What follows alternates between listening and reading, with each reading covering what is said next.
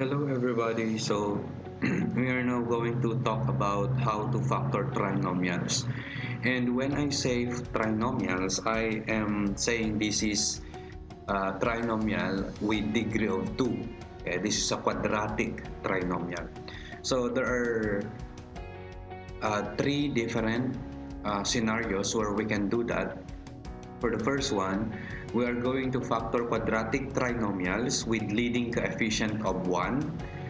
And then second, we are going to talk about factoring trinomials with leading coefficient other than 1. We'll do that in two ways, by trial and error and by grouping. And then on the third one, we are going to factor perfect square trinomials. Okay, so let us go to our first scenario.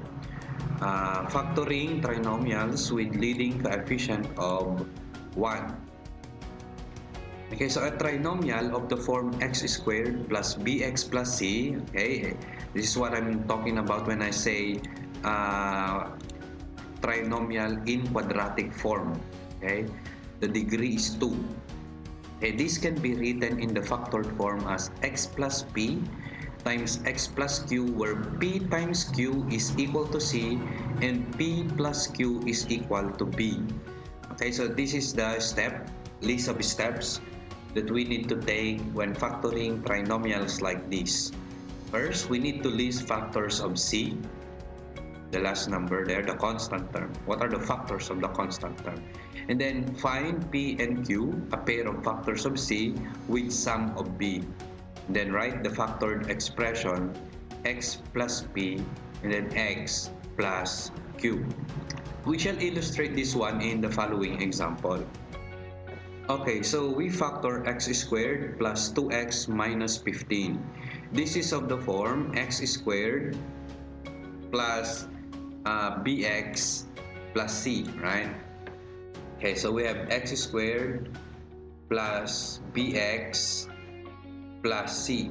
Okay, the value of c in this case is negative 15. Okay, so we take a look at negative 15. Okay, negative 15. What are the factors of negative 15? Okay, so we can say negative 15 may be equal to negative 1 times 15, or on the other way around, we can say positive 1 and negative 15, right?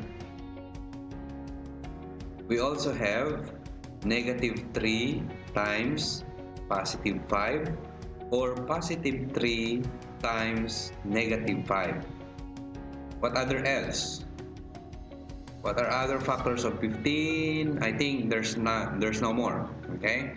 So, ngayon, from the list of factors na linista mo, tignan mo ngayon kung nasaan dito yung pair na kung saan kapag inadd natin, the sum is positive 2.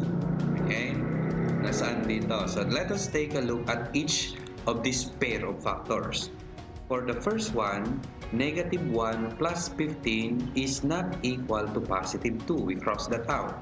1 times negative 15, 1 plus negative 15 is not equal to positive 2. Negative 3 times 5, or we need to add this one, it's positive 2. On the other hand, 3 plus negative 5 is negative 2. That is why we are looking for this pair of factors. Okay? So this is now your P and Q.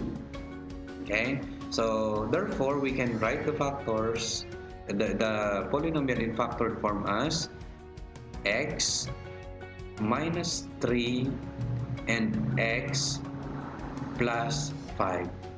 So this is now the factored form of the given trinomial.